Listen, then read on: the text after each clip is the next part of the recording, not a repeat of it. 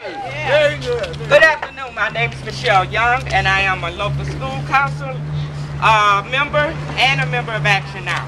We are here today to call on CPS to stop school turnarounds and closing in the African American low-income communities.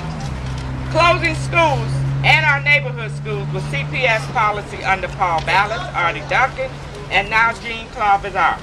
Research has shown over and over again it does not work, and it hurts students of color. So why does it keep happening? As we all know, today is Martin Luther King Day.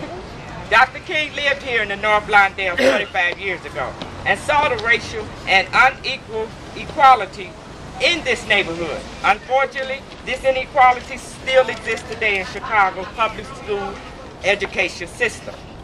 I fought with parents and teachers at Byler to stop it from being taken over by a charter school. Byler is a neighborhood school that was improving and has fought for a new playground for years.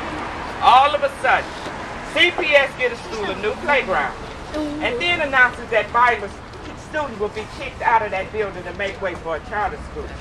Byler parents, teachers, and community members united together to fight for their school, and we won. But this is not the case at many schools, and we're sick and tired of it. CPS policy of closing and turnarounds has left low-income students of color in the bottom tier of schools.